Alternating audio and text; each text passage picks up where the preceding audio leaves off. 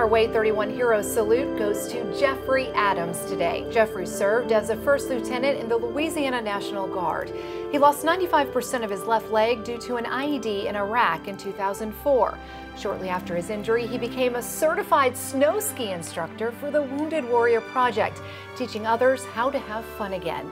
Jeffrey lives in Huntsville with his wife and 3 young kids, and his family tells us he continues to inspire everyone he meets every day.